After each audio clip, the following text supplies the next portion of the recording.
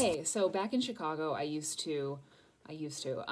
when we're in Chicago, I like to put quilts on the fire escape in my building and outside my building. I just started doing it when lockdown first began in March because it was super depressing and sad and scary in the world, and I thought, well, in all the buildings around my building, maybe people would see this bright color, you know, from the quilts, and maybe they would smile. So I put a different one out every day until I was out of quilts, and then I just started over again. And I have a famous neighbor. I'm not gonna say who, but I have a famous neighbor, and I was hoping that this famous neighbor, because our building faces, the back of our building faces the back of this person's like large house. So I was hoping that this person would see the quilts when they were out in their garden, and maybe they would say, "That's amazing! Why don't you come down for a glass of wine?"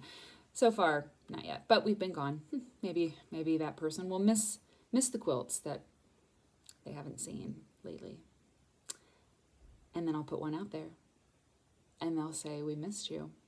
Why don't you come over for a glass of wine?" Until then, I want to do that again because all of the UK is in lockdown. I mean, they are serious. It's pretty intense. So we don't have a fire escape here, but we have a couple options, I think, for a quilt. One of the options sort of has access to the street. So I don't think that one's going to work, but I'll try it. I like my quilts. I don't want them to walk away. So, but I have another idea about a place to put the quilt, and we'll see if that works. I'm going to try a few different things and see what sticks. I'm going to use tape. No, I'm not. Okay, let's see. Hey, well, that looks pretty good, hanging on that little brick wall. Let's see how it looks from the street. Want to get run over? Oh, well, that looks nice. That looks very nice indeed. You know, the only trouble with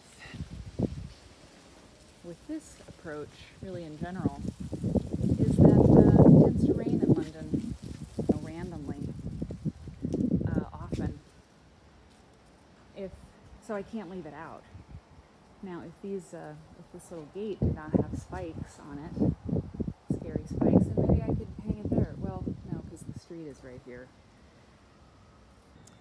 It fell down, like 2 seconds after I walked by. Well, ashes to ashes.